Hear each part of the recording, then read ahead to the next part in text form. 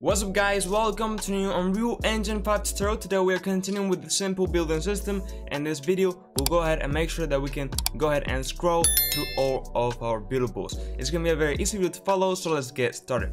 Alright, so first of all, let's go into our BBC build system component and let's open this up.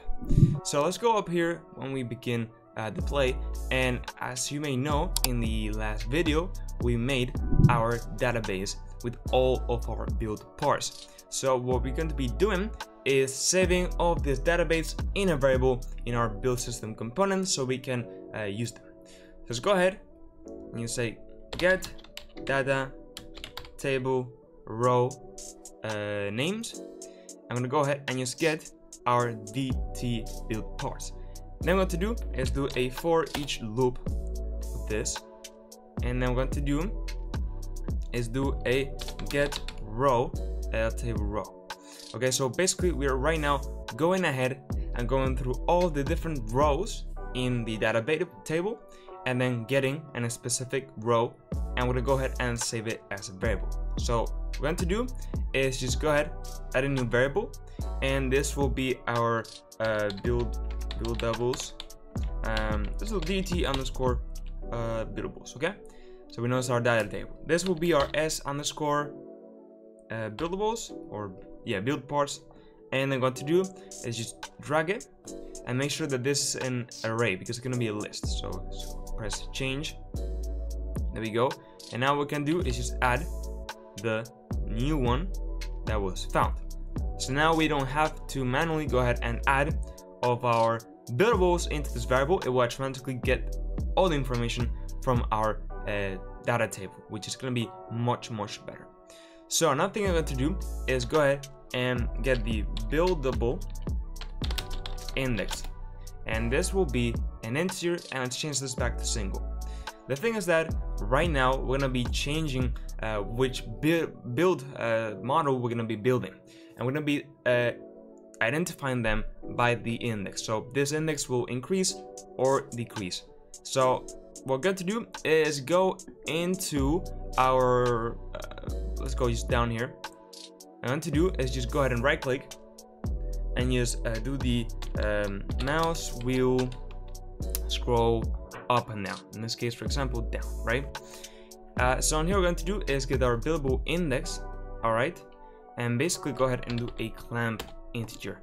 The thing is that we want to keep it in a specific value. When we go and put the mouse wheel down, we're going to go ahead and just add 1. Okay, so it will go up 1. The minimum will be 0, and the max will be the total length of this specific the total length of the array minus 1. Okay, that's what it's gonna be. So let me just get the oh, this is already the length, sorry, and this will be minus 1. With that, we are ready to put this into the max. Put this here, and now what we can do is set the new building index. So we'll go ahead and keep in its range, so from 0 to the max buildables, and then add 1. Let's also just copy paste this, and this will be mouse wheel down.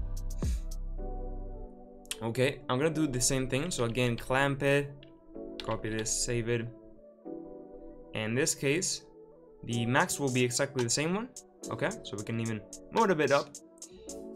But in this case, this one will be, instead of adding 1, it will be minus 1, because now going the other way.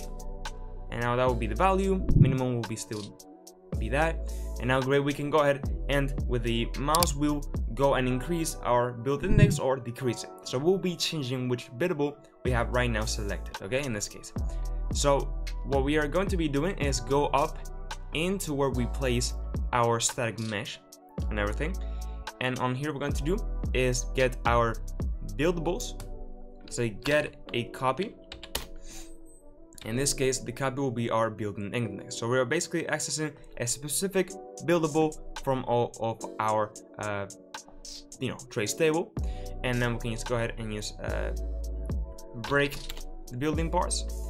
we're gonna just get the mesh and plug it in there. So now you'll see that when I press play, I go and press B, I can go ahead and change through the buildables. Right now I only have 2, of course, so nothing really happens. And as you can see, it will only update while I press B again and to disable it or enable it, because well, this is the loop, sorry. But of course this only done once, and it's only reset it when we call this, which reset build is called over here. Okay, so when we press B. So first of all, let's add a new buildable so we have everything a bit more controlled. So in this case, we have also the floor and the window. Okay, so let's make a new one. So the one missing is the window and wall, right? Yeah. So go ahead and just duplicate it. Well, just make a new child, okay, from the master, new child class, and this will build underscore wall. Let's open this one, change the build mesh to be the wall, and there you go. And even though it will be assigned later on there, it's nice to have it as a preview in the blueprint too, because the mesh will update later, but just in case, it's better to have it out there too.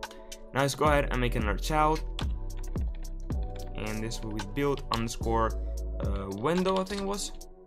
I don't even remember. Yeah, window, okay. And let's open up the window and change this to be our window. And I guess this one doesn't really matter right now, but there we go. Great, and now let's go into our data table, the wall. Let's assign that blueprint, which is the wall. And then for our window, let's do exactly the same. Select our window. Okay, so now we have referenced that. Another thing I'm going to do is go down here and do exactly the same thing that we did here. So let's copy this few nodes and paste it here and put it with our blueprint, so we know that we are going to be spawning that class. Because right now, if I go and press play, go and select the other stuff, now I can go ahead and build a wall, but before I was gonna be a floor. Okay, so now we have it go ahead and correctly set up. So we still have to go ahead and update it, so we can while we're building, we can pass through them, and this is because of the do once node and so on. So we'll go ahead and sort that out in the next video. So with all that said, if you found this video helpful, I would really appreciate if you could like the video and subscribe to the channel. I will also have Unreal Engine 5 tutorials, profiles will be available on my Patreon YouTube members. Join my Discord server, follow me on my socials. Now yes, well said, bye bye.